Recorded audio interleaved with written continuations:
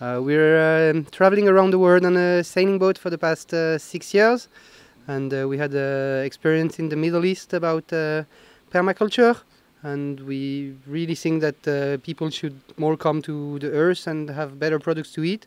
So then we start to read a lot about it and look a lot about it and get information. And search also for local product when we are in a new place. Yeah, from country to country. And so when we arrived here, we met Aleta, and she had this idea to make a project of syntropic farming. So then we learned at her place, and further we met Ernst here, and he allowed us to use a piece of land and this old reservoir to make a greenhouse. So we built this greenhouse and we cleaned the place on the side, and then we're gonna start to plant for the next moon, I guess. You told me something right now about gonna make like a forest. How are we gonna do that? All the plants are helping each other to live, and if you look to a forest, you have different strata of height of the trees. So we're gonna do the same with the vegetable. With the lower strata of vegetable would be patilla, for example, and then so long as you take the high, you have let's say beetroots, and then you have beans. So you'll have each layer like that will be represented. Same if you you go in a forest and you'll see on the lower part some little trees, and then you can, if you put your heads up, you see a second layer, third layer, till the canopy, which is the higher layer. We'll do also the same with the fruit trees, like the banana, the papaya, or the mango.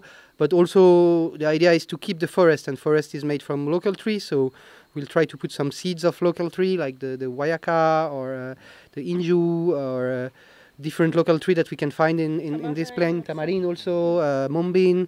I do believe that Bonaire had a lot of tree before they cut them all, and the tree that we see today are not very high, maybe because of the wind, but also because the big one have been cut, and cutting the big one made that the wind can go through, when the big one were like a fence for the wind. So if you manage to grow against big trees, then you manage to have more variety of trees, and also you allow the rain to come back, which is, I think, the most important. There are some biologic seeds, and from Europe, because here we found a few but we were not very fond of what we found. And the idea is with this biologic seed is to grow them, and from them take their new seeds that comes from the new fruits, so they'll be acclimated to here. And the second harvest will be for us the best result, because it will be fruits from the island that regrow on the island, so it's kind of regeneration. And we can share also with other people the seeds we have. So then people will be happy maybe to have, if I bring you local seed that I grown here, and I tell you if you plant it in your garden and you do the right way to plant them, then you'll have a harvest. What system is that? It's called a wicking bed, and it's a system that allows to consume less water. So you have the water on the bottom with rocks, a hole here, and here a pipe. So you put the water in the pipe, and it's fill up this. And here you have a tissue which is full of soil, and capillarity make the water going up, and on top the mulch allow the water to do not evaporate. So plants has always his own capacity to take the water she wants, and there is no evaporation as when you put it on the top and it has to go to the soil. So everybody can do that on his balcony, and even they can plug it to the AC. So you use the water from the AC to this, so you don't have to water it, and you don't lose the water from the AC that you pay for, because you pay for the electricity, and to take out humidity from your house with the AC. And it can be kind of to kind of recycle instead of throwing them in the landfill and put some soil on it. Lucie, we're standing here near like a kind of compost. What can you tell us about this?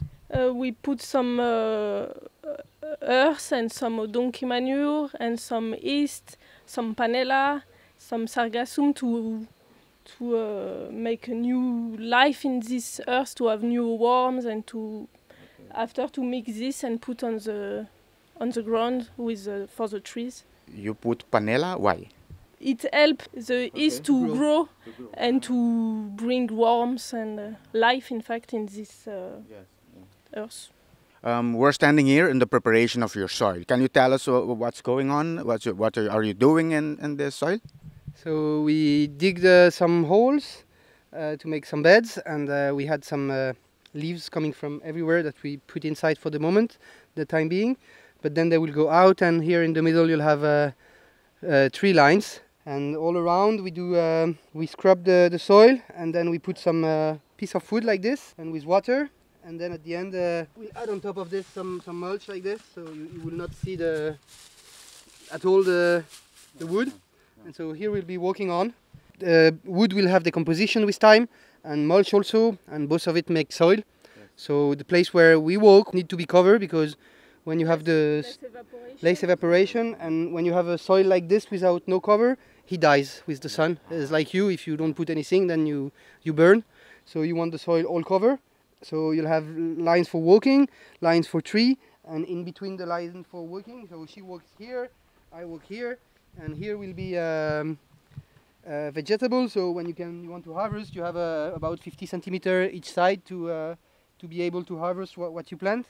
Corn coming here, and then you have one radish here, then one beetroots here, and then again radish, beetroots, radish, beetroots, and then you change, you come to carrots. Each time different layer, but also different time of growing. So like that, in the time you always have harvest different, so you always have different food coming. And the idea is to start by there and here, and then maybe a week or 2 later we do this line, and then when you finish this one you plant it again, so when you come back you have again again. We want to try to plant also with the moon, because we heard it's good to plant according to the moon, when the moon is growing. Yeah. Okay, all right. Growing. So we want to try to... How do you do that? During the day or during the night? During the day. Yeah. During the day? Yeah. As soon the moon is growing? Yeah, exactly. Okay, all right. When are you planned to begin with the planting of this soil? Hopefully next moon. Normally about 3 weeks we start to have the first harvest of salad, radish, and then about 2-3 months you have the beans and the corn. For example, the first fruits come from the papaya about 9 months, and banana about a year. Everything is possible, and you get the best quality from your own garden. There's a lot of people seeing us right now on television. Do you have a message for them from growing something, growing a fruit, growing vegetables? Everything is possible, and you get the best quality from your own garden. It's just about trying. Maybe ask the good question, but if you follow the good question and the good answer, then I think Bonaire has a very, very good soil, and it hasn't been spoiled by pesticide like many islands in the Caribbean. We heard about the chlordécone in Guadeloupe and Martinique, and here there is no. And because of that, I think Bonaire should come back to his own past, where it was the reserve of Curacao and Aruba for vegetable and fruits. And I think it's just about people planting. So to everyone, go plant banana tree, plant mango tree, take every deep seed of mango and put it in the soil or in a pot, and make it grow. So then you'll have more than the best island of the Caribbean. I think the most exceptional island of the Caribbean.